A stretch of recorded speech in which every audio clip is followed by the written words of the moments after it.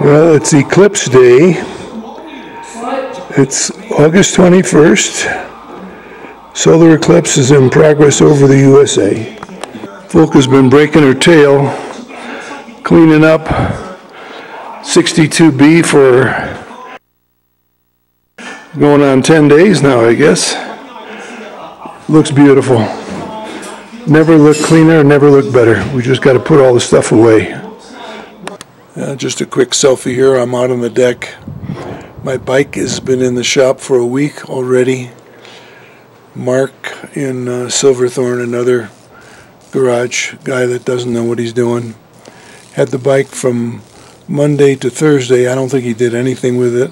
We thought it was a brake line leak. It was another shock absorber front end springs leaking. So he opened it up, calls me on Friday, says, yeah, I think we'll have it tomorrow. Calls me Saturday, I don't have the right parts. So we ordered the parts, I hope, on Saturday. Maybe they get in before Folka leaves on the 28th, who knows. So option is to take Uber over there. I think it's about $30 to take an Uber ride over to Silverthorne from here. Or the bus. We'll see. Well, I'm out in the middle of nowhere, Colorado. These are what's now called the Pawnee Buttes, almost the main character in Michener's novel Centennial. And I can't think of a closer way to get there, but it says no trespassing, prohibited. So I'm going to take a look at this. Well, I don't think you can get a much better view of the Twin Buttes from anywhere without walking up to them. But this is the scenery. I'm going to read a passage in the book, my Motorcycle Colorado book.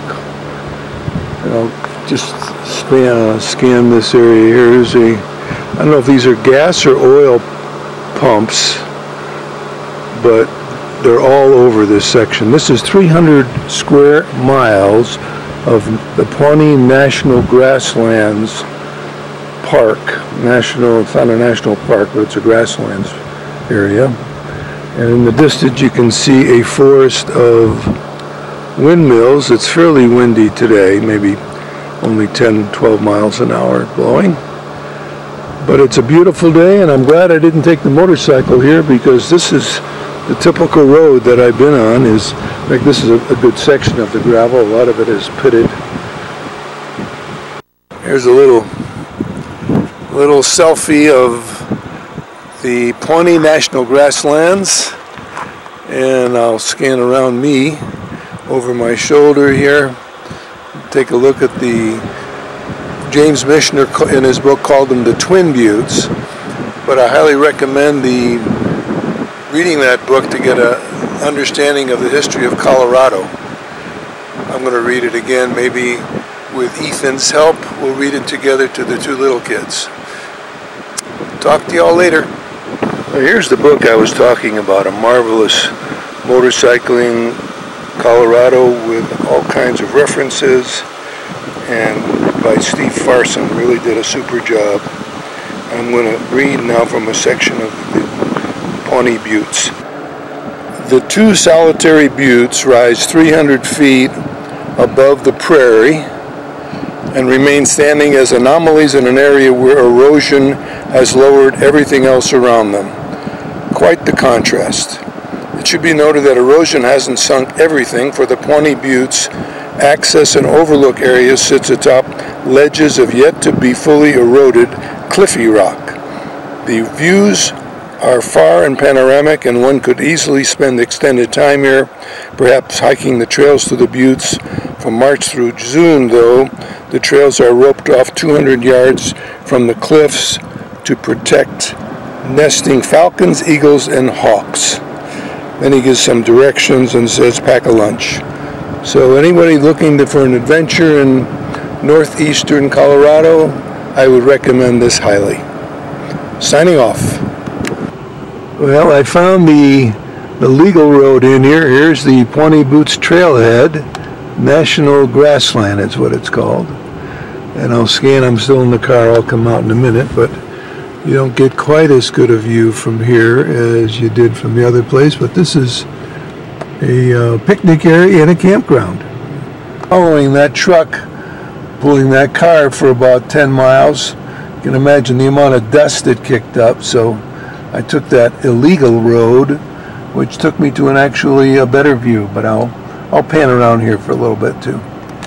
Well, here's a nice map guide, not only showing the area, but telling us that there's 193 acres of open to camping land in the Pawnee National Grassland area, and self-guided birding tour, approximately 21 miles long, and passes through a variety of bird habitat. So here is the scanning of the Twin Buttes from a little different angle than I had before. The one on the west side, and as I say, Mishner talks about both of them. I think he called them rattlesnake buttes. The Indians had various names for them through the centuries, so he went back 1,000 years before the settlement of Colorado, where the book started, and it's a fascinating book. Recommend it highly.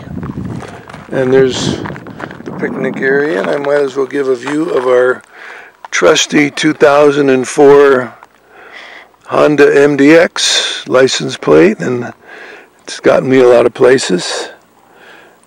Here's another view of that camper that I was following for a while. Big truck cab on it, probably a 28-foot trailer. Here's a signboard. I just took a walk up a little hill. Badger, mule deer. Description of the buffalo, the importance of buffalo grass to keeping the ecosystem intact. After the buffalo roam here, but no buffalo anymore. Coyotes. 13-line ground squirrel. There's another signboard talking about the Pawnee grasslands and the Forest Service working with the Bureau of Land Management to get the gas and oil and natural resources here, including the wind. This is a nice poster talking about the millions of years, and the Pawnee Buttes began to attract attention when they found fossils here, and there was a competition between dinosaur hunters Marsh and Cope were attracted by the strata rich in the specimens around here 30 to 40 million years ago. And this is the last shot of the buttes. I'll do a close-up and scan. You can see the windmills in the distance. They said each one can power, I think it said 300 homes. One windmill, that's a lot. It's just an optical illusion, but it looks like Indian paintings on the side there. You can almost see a head of a person and a body, maybe riding some kind of an animal. Not real though. We're talking about, I think they said 600-foot tall buttes here. Okay, last signboard. There's the Pawnee Buttes near Grover. I came up from New Raymer. The map, the Colorado map, only said Raymer, so I couldn't find that for GPS purposes. I guess I came up pretty much this way here, although you couldn't prove it by me.